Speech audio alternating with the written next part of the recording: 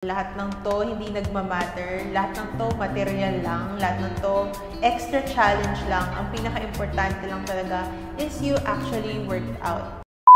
Hey guys, it's Dana and welcome back to my channel. If you're new here, please don't forget to share some love by subscribing to my channel and hitting the bell button beside it so that you'll get notified whenever I have a new video like this one.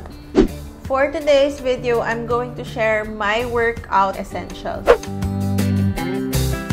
So, if you're interested to know kung ano yung mga tools and equipment and stuff that motivate me to work out, please keep on watching.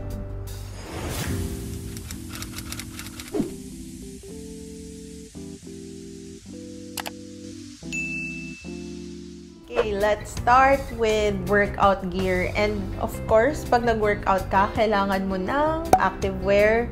For me, napaka-important kasi cute workout clothes motivate me to work out. I actually did a haul of my workout clothes. So if you haven't watched that video yet, I will link it somewhere here. So iba-iba yung workout clothes, depende kung ano yung klase ng support na kailangan mo for the workout. And essential for me ang activewear kasi hindi ko lang siya nagagamit for working out, nagagamit ko rin siya for errands, for everyday, for Zoom meetings, and for anything under the sun. What I'm wearing right now is actually an exercise dress. So, hindi lang siya pang workout. Pwede rin siya pang labas kasi it's cute. Especially nitong pandemic, talagang activewear is life. So, sa footwear naman, iba-iba din klase yung rubber shoes. Hindi lahat ng rubber shoes ay para sa specific activity or workout. Pero for me, ang essentials ko ay rubber shoes na pang training. Ito siya, sobrang dumi na niya.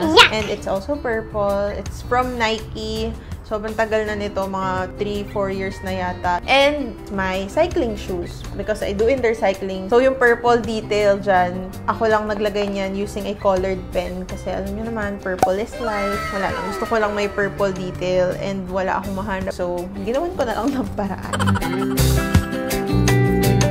Next one, for me, essential ang weights because I'm really trying to build my strength. Nabanggit ko rin sa video ko na how to overcome a plateau na kailangan natin ng variety sa ating workouts. And nung nag-shift ako from cardio to strength or in-integrate ko yung strength training, syempre kailangan ko ng weights. And nag-start ako actually dito lang sa 2-pound weights.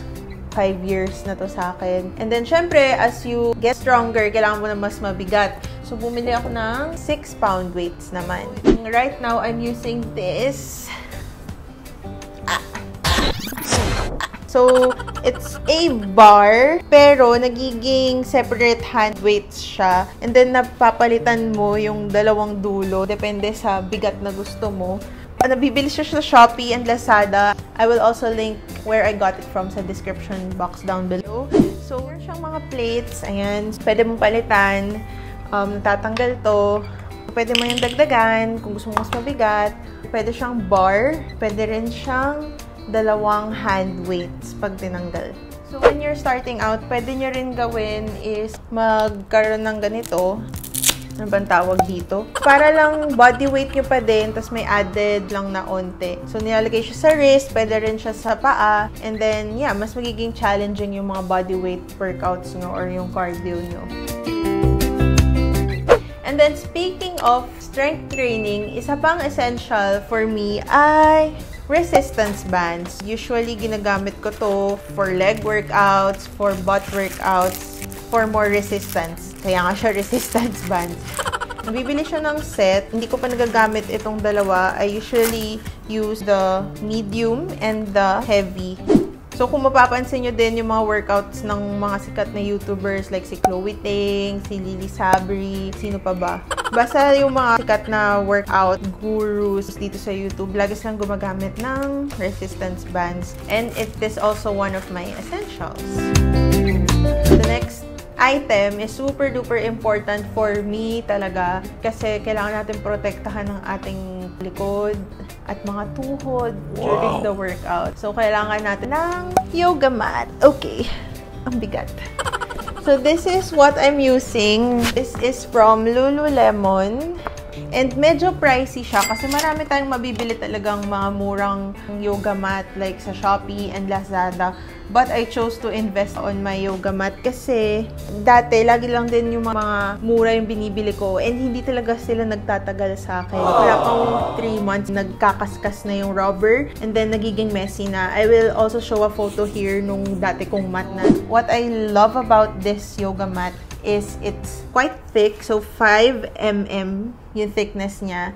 And you have 2 sides. Ito yung parang yoga side niya kasi non-slip. And i-share ko na lang din yung description dito sa screen. But yung may design na side ay designed for yoga. And then the other side naman, yung mas rough. Pwede siya for HIIT and for other type of workout. So, super duper sulit niya kasi you get 2 mats in 1 mat. So there, this is my yoga mat.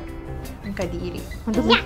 Next thing na super important din ay water bottle. Siyempre, sabi ko nga sa aking fitness journey video na kailangan natin talaga mag-hydrate, hydrate, hydrate. And super useful for me na naka-water bottle para rin natatrack ko yung water intake ko. Yeah, hydration nation. So, inom muna tayo. Init. Init. Init.